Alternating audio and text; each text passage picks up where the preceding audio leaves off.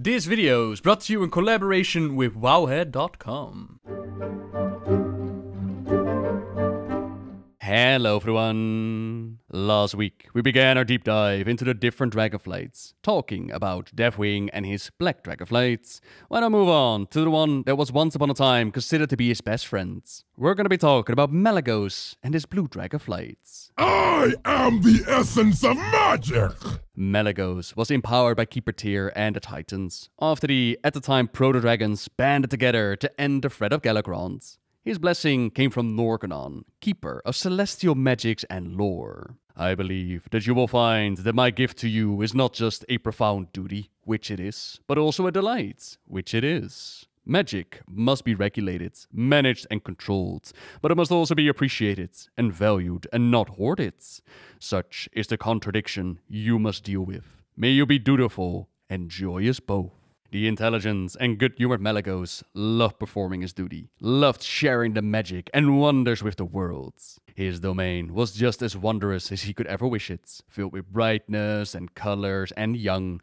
Jokingly, they wondered if the Titans shouldn't have made him the aspect of life, and his bond with Neltharion, it was so tight that they may not have been brothers in blood, they were truly brothers in nature. Perhaps it was that bond that blinded him to the madness that took hold of her Deathwing. When he suggested that they should pool the power together into the Dragon Soul, Kalecgos insisted to be the first to sacrifice a bit of himself. It was his way of championing his friend's cause. It is done. All have given that which must be given. I now seal the Dragon Soul forever. That terrible glow. Should that be? For it to be as it must, yes. It is a weapon like no other. It must be like no other. And when the madness came to the surface, when Deathwing used the Dragon Soul not just against the Burning Legion, but also the defenders of Azeroth and his fellow dragons, Kalecgos felt all the more responsible. Him and his blue flight surrounded his old friends, tried to reason with him, but when that failed, they attacked, planning to erase the disc from existence. But he was weakened. A portion of his power was locked within the soul, while Neltharion was operating at full strength. Even before the white arc vanished, he held forth the demon soul. Instead of the golden light that had decimated so much of the land below, a grey one shot forth in every direction. Kalecgos created a shield of smoke, but plain smoke it might as well have been. The grey light caught him, threw him back hard. He sailed over the hills, over the horizon, roaring in agony all the way. His prime consort Sindragosa was also hurled away, all the way to the frozen north, where blinded and near death, she instinctively tried to reach Dragonflight, the ancestral dragon graveyards. Her life continued to fade away as her sanity deteriorated. In the midst of her delirium, Sindragosa's final thoughts turned to bitterness and hatred. Hatred against the Burning Legion, against Neltharion, even against her beloved Kalecgos, but most of all, hatred against the world of mortals. Suffer, mortals, as your pathetic magic betrays you! And in her dying moments, Sindragosa vowed revenge. A few millennia later, and she was brought back in on death by the Lich King as Queen of the Frostbrood. Heroes would defeat her, take what remained of her spirits, and bring her back to Kalecgos at Wormrest Temple, finally letting her spirit rest. For the rest of Kalecgos' consort and followers, the fate that Neltharion had in mind was much more horrific. As one, the dragon shriveled. They deflated like draining water sacks. Their cries were terrible to behold. Though they struggled, none could escape the grasping grey illumination. The other dragons sought to come to the rescue, but it was already too late. Reduced to dry husks, their magic and their life force drained by the demon soul, the dying blue dragons faded at last, to dust that scattered in the winds. This critical moment would change Kalecgos and his flight forever. Gone was the merry, humorous giant. With his flight virtually decimated, the Spellweaver would begin to slip into his own madness, as his kind became all but extinct. Deathwing would be defeated, and the Burning Legion's invasion, it failed at a great price. The world, it kept on turning, but now without its aspect of magic. He hid away within his lair of the Nexus, and we can only guess what life on Azeroth would have been like if Kalecgos would have taken a more active role. Would he have taken action against Illidan, creating a new Well of Eternity? Would he have managed to prevent the Guardian from becoming corrupted? Would the magics that opened the Dark Portal, would it have pushed him and his flight into action? Was he not driven mad with grief? We may never know. But what we do know is that thousands of years later, Deathwing's plans, they led to the enslavement of Alexstrasza to the orcs, and her consort Calecgos desperately wanted to save his beloveds. He asked the other aspects to help him with this, but decided to stand up against Deathwing and his creation. That took quite a lot out of them. They were still weakened after all, their powers locked away within the disc. Even so, they made the call to stand with Calecgos and others. Others, like the mage Ronin, who managed to destroy the demon soul, restore the Aspect's powers, and now, our Deathwing, he had to face his fellow Aspects as equals, a fight that he wasn't going to win, so again, he had to retreat. While having his full powers back was great and all, that didn't immediately mean that his sanity was restored. That damage that was caused by Deathwing, it would also accidentally be fixed by Deathwing. An earlier plan of his, it saw him work together with the orcs to bring some of his dragon eggs to the, at the time, Draenor, which would later be transformed to the Outlands. During that magical transformation, the powers of the twisting nether, it blasted across his surface, transforming those dragon eggs from black ones into the netherwing dragons. Powerful beings, yet extremely childish. They had no true leader, which made them susceptible to outside influences, which were ready to abuse them. Not everyone looked upon them with evil intent though. We also saw the blue dragon Tyregosa, who was betrothed to Kalecgos. But as the events with Envina played out within the comics, that betrothal and that love, it took a backseat. Instead, she grew closer with the human Yorub Mace, and once all was said and done with the events of the Sunwell, she would find herself drawn to Outlands to investigate the magics that she was sensing, coming into contact with these netherwing dragons, and she cared deeply for them. She was concerned that more pain and suffering would be inflicted upon them, that they would not survive here in Outlands, so she decided to transport a whole bunch of the nether dragons to their Nexus, hoping that its energies would reinvigorate them. Now what Tyregosa never considered was whether the blue dragons would be safe from the new guests.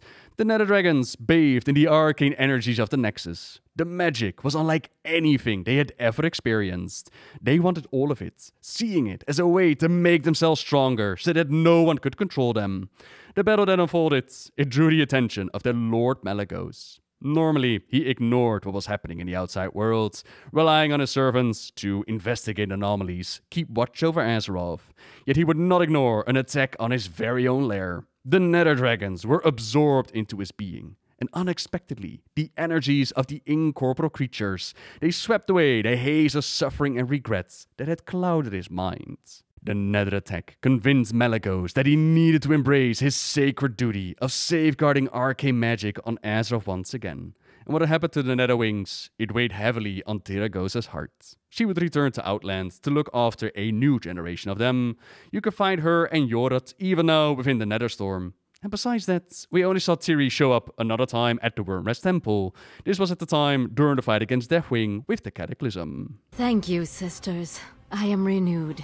That fight is still very much in the future though. Going back to Kalecgos, the Blues, they had their sane aspect back, which was a great thing for them, but as it turned out, not so much for the world as a whole. He assessed the state of magical affairs, and he was not happy with how the foolish actions of mortal magi had led to war and chaos. Despite being warned that he should never hoard the magic, that's exactly what he did, drawing in all the magical ley lines across the world of Azeroth. And ley lines, they're best described as blood vessels across the planet that contain vast sources of magic and power.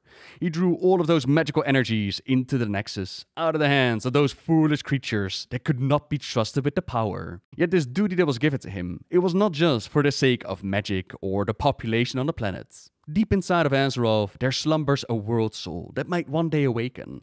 Kalecgos' actions, it upset the equilibrium of the world. It sparked natural disasters, all the way from Northrend to the southern tips of Kalimdor and the eastern kingdoms. Unless something was going to be done, these disasters, they would spiral out of control, cause irreparable harm to Azeroth's world soul. Champion! Azeroth cries out for your aid. So, when the world ventured into Northrend to take care of the threat of the Lich King, their attention was also drawn to the Nexus. Ronin and the Kirintor, they'd rebuilt their magical floating citadel of Dalaran, taking it to Northrend to fight in these so-called Nexus wars. Even the other dragons, after trying to reason with Kalecgos, they understood that something had to be done. Alexstrasza and ambassadors from the other flights, even some of the blues, they gathered to discuss what they were going to do. With heavy hearts, they reached an agreement that would become known as the Wormrest Accords. For the good of Azeroth, they would join the side of mortals, make war on Kalecgos himself.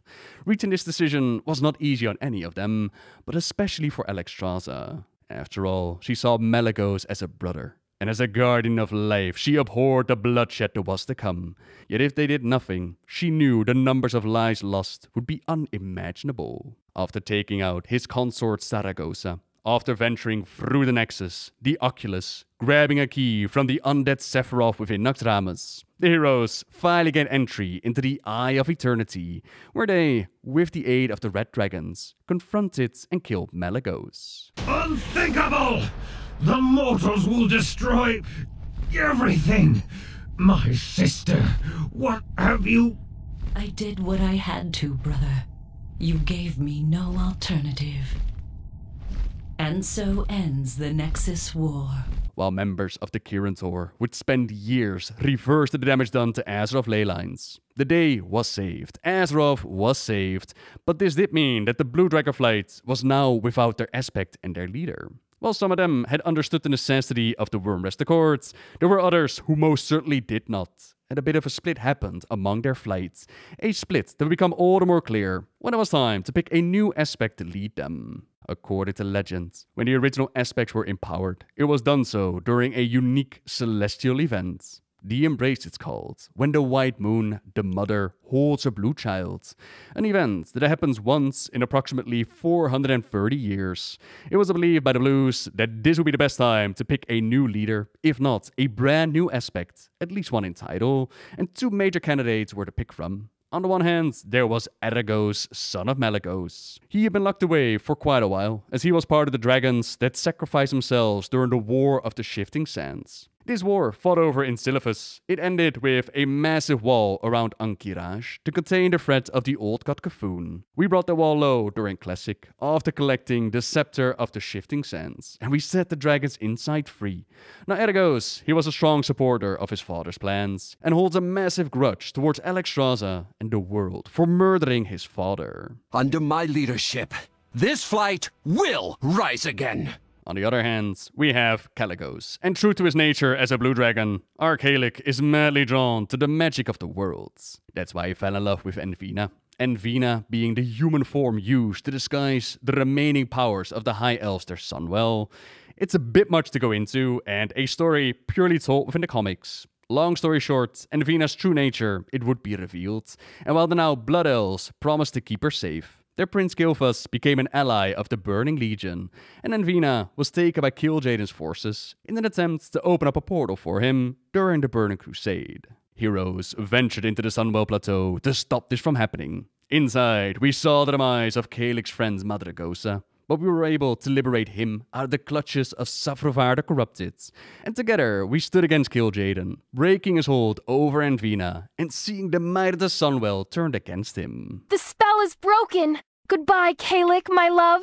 The loss of Envina hit him hard, and seeing how it was the Red Dragon Corielstros that had created her to hide away the magic of the Sunwell, his next encounter with Alexstrasza's consort, it was not a happy reunion.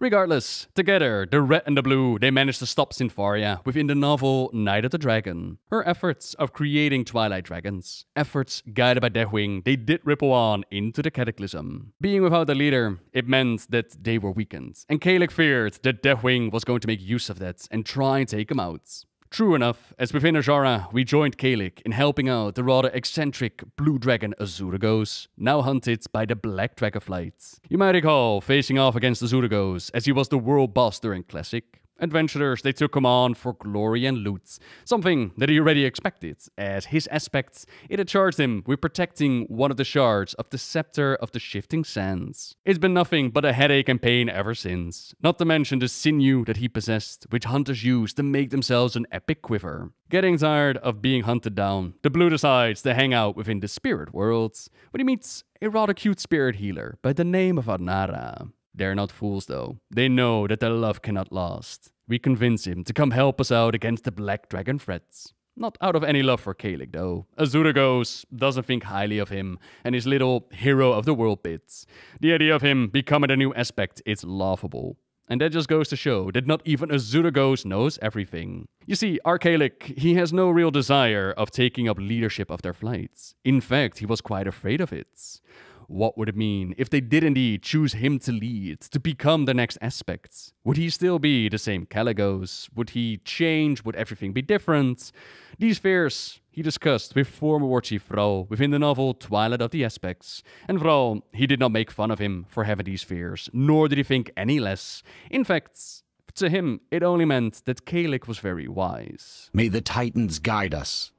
May we be inspired to choose with wisdom. What none of them knew, though, was that Artice had actually allied himself to Deathwing. Voting for him to become the new aspect, it would lead their entire flight into darkness. Something that the Bronze Dragonflight, they could somewhat foresee, they could sense that something was up. And so, they put heroes on the path to find out what was going on and put a stop to it. Easier said than done, though. Just walking up to the Nexus these days, it did not come without its risks. Not all the blues look kindly upon mortals, after all. Artice nearly had Vrao himself eaten. Was it not for the blessing of the other aspects and Kalecg standing up for him? We were no former war chief, nor a future world shaman. We were just mortals that quickly got caught by Terracosa. Luckily, she's one of the friendlier blues out there, born under a special sign that foretold of her great destiny. If the prophecies are true, then her survival is of vital importance to the entire blue flight and to Azeroth itself. Protected and educated by Kalecg ever since he was a hatchling, they forged a special bond over the millennia, not unlike what we would call siblings. Together, we venture through the Nexus, where slowly but surely she realizes that something isn't quite right. Now, to make sure that there was no competition for the title of aspects, Twilight forces are sent out to remove Kalecgos from the boards. You shall not have him! Ah! And they would have succeeded, was it not for Terracosa making the ultimate sacrifice. Turns out that that prophecy was true. She was going to play a vital role to the flight, but not in life. Rather, her spirit would be bound to mortal heroes, who, while dealing with the conflicts amongst the blues, eventually managed to bind her forever to Dragonwrath, Terracosa's Rest. Her spirit would aid them through the turmoils of the Cataclysm, while the moment of choosing, it had finally come for the blues. This ritual, as it turned out, it was not an intellectual exercise, nor was it about the vote amongst the blues for who they thought would be the best candidates. It was not about the title of aspect, give it to one who would use it as a tool only for himself and his flight. The celestial phenomenon, it was called the Embrace. This was about the heart of the Blue Dragonflight, not its brain. The new aspect could never be granted powers by thought alone. The Titans had done what they felt was right, and so now, in this moment, had the Blue Dragonflights. They had listened, not just with their minds, but with their hearts. When Vrao and Kalecg had spoken, so it was that Kalecgos was chosen and empowered to be their new aspect of magic. Artice, understandably, was pissed, of course, flying off in a huff, promising that Neltharion was going to take us all, but his allies had no love or loyalty to him. Instead, all they cared about was his blood. Blood that was spilled upon the focusing artice. This is a powerful magical artifact, which they used to bring life to the massive 5-headed chromatic dragon called Chromatis. A successful experiment from the black dragon Neltharion to unite the powers of the different flights into one. Our Chromatis fancied himself mating with Kiragosa, another child of Malygos, sister to Artice, who'd been taken captive by the Twilight's hammer. She would be able to liberate herself before any of that happened. Their plans were revealed and ultimately stopped. Chromatis was so powerful though that, despite having a brand new aspect on their side, they couldn't just destroy it. An arcane prison was their only option, which houses Chromatis even to this day. Another scheme of Deathwing and the Twilights had failed. Instead of controlling the blues from within, they now had Kalecgos as their new aspect to lead them through the war of the Cataclysm, to try and stop the Hour of Twilight, try to stop the mad aspect Deathwing. By using that focusing artice, they were able to pool their powers into that reclaimed dragon soul. With Vrao at their side, they fought in unity, combining their powers to finally put a stop to Deathwing and by extension the old god N'Zoth. And despite only recently becoming an aspect, Kalecg already had to give up a huge portion of his powers and see the world through mortal eyes. A worthy sacrifice, of course, as the dawn of the Age of Mortals was now upon us. But it also came with great changes. Many of the dragons, they started to wonder what their purpose was now. If they fulfilled their grand destiny, what more could they do? Some of the blues actually started to leave the Nexus in search of answers for themselves, and Kalecgos couldn't blame them. He himself wondered what he was going to do, and he asked Kalecgos, his beloved friend and sweet sister of the spirits, if she thought that the flight would choose him again, even now. Truth had ever been one of Kalecgos' most cherished ideals, and she looked at him, searching for an answer that was both true and comforting, and she could not find it. The question would linger as dire news reached them. As a precaution, they decided to move the focusing artice and hide it away, just in case someone might want to take advantage of the weakened state. En route, the focusing artice had been stolen, and looking for it brought Kalecgos the Fedamore into the magical company of Miss Jaina Proudmoore. Their time together blossomed into romance, but he wouldn't find the focusing artice until it was already far too late. Turns out that it was stolen by the Horde, turned into a mana bomb, and dropped upon our city. The Age of Mortals, it was definitely kicked off with a bang. In retaliation, Jaina wanted to use the focusing artice to flood all of Orgrimmar, but Fro and Kalecgos were able to change her mind. Instead, she used the powers gathered to defeat Garrosh, and then, considering that Fedamore was gone, she decided to join the Kirintor within Dalaran, even becoming their leader with her beloved Kalecgos at her side. For now, his place would be with her. Earlier, he had spoken with Kalecgos again, and she had told him that he was at a crossroads, as all of them were. Either the Blues were going to need him to lead them well and lead them wisely, or they were going to need to be set free to find their own paths, be the leaders of their own lives. After all, did they truly have a purpose higher than the duties to themselves, she asked, to which he asked her, "Where will you go?" Those 4 words telling Kalecgos of his choice, setting her and the others free to find their own destiny. Hers would take her to see more of the world, to visit warmer climates than that of Northrend, whereas his, that was to be in Dalaran, with the focusing artice guarded in its vaults. The question of what now did not just play Kalecgos' flight though. Even the other aspects were questioning their place in the world, even considering breaking up and just have each go their own way. But Kalecgos wouldn't let that happen. After finding a strange magical artifact near the remains of Galagrond within Dragonflight, and seeing the world through the eyes of proto-dragon Kalecgos, seeing the dawn of the aspects, the battle against Galagrond, and the empowerment by Keeper Tyr, he came back with knowledge and understanding, knowing that, while they might have a great deal less power, that they still had strength and purpose, even before becoming the aspects, and that the world, they could always use their guidance into this new age. This world is full of wonder. An age of conflict and strife, as the world united against War Chief Garrosh Hellscream, and then saw the biggest invasion of the Burning Legion as of yet. The relationship between Kalecgos and Jaina, it's been quite rocky. Their different opinions when it comes to the Horde and the safety of the world, it's made it all but impossible for them to stay together. She would even leave Dalaran and the Kirintor, unable to stand with them as they agreed with Khadgar and voted to let the Horde back in. Our Blue Dragon aspect stayed with them, even became a member of the Council of Six, the rulers of the city. And the war against the Legion, it had them help out the mages with the Order Hall, their quest of finding powerful artifacts to take the battle to the Legion. Some of them would even venture back into the Nexus, save Azuragos again, this time from the Ethereum. His opinion on Kalecgos, it seems to have changed a bit, and he asked heroes to give him his regards, while Azuragos, he will stay behind to secure the Nexus, to make sure that it would never again fall into the wrong hands. I thank you for freeing me. You have given me the greatest gift of all. That of time. With those powerful artifacts in hand, our Adventures of Legion had us scour the Broken Isles, make new friends, make new allies, while fighting against the demons. Allies like the Blue Dragon Kalecgos, who could use her aid as she's been captured. After saving her, she also asked for a bit more help with her grandfather Kalecgos, leader of the Azure Wing. There's old, and then there's Kalecgos. Kalecgos could very well be one of the oldest blue dragons around, but he's not exactly doing great. Still enough strength left within him to help us out. In return, we help him and his kin, strengthening him enough to keep on going, and ultimately fighting off the wizards that tried to devour him. The Dragonflights will rise again. Earning the friendship of Amagosa, adding the great-great-great-great-great-granddaughter of Kalecgos to our Battle Pet collection. Then, during the Nightborn Rebellion, as we worked together with Arcanist Voltois to redirect the ley lines in Azuna, Kalecgos shows up again, wondering why we're messing with the magics of the land. At first, the Nightborn and the dragon, they don't really get along with each other, but soon enough they recognize each other's skills and competence.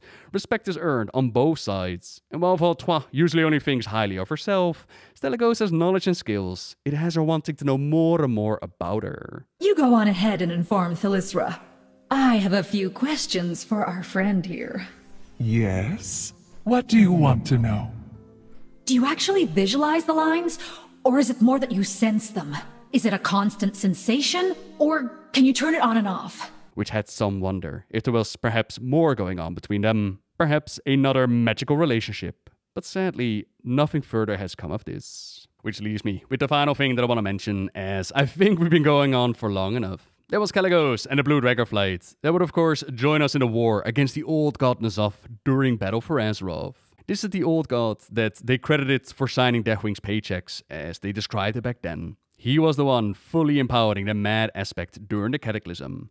And with Battle for Azeroth, the old god actually released from its prison. Fighting back was going to take a whole lot, like empowering our heart with the power of the different flights. We joined Kalecgos into the Vermilion Redoubt to find out why Queen Alexstrasza had not answered her call for aid. Turns out that she was under attack by Vexiona and her brood, a void-infused Twilight Dragon.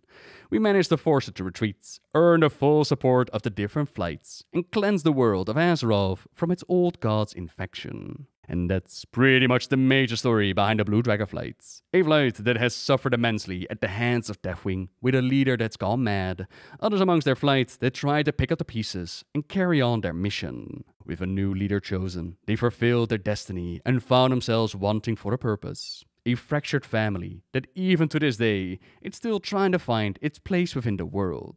And time is going to tell what magical adventures the Dragonflight is going to give them. But for now, thank you very much for watching, everyone.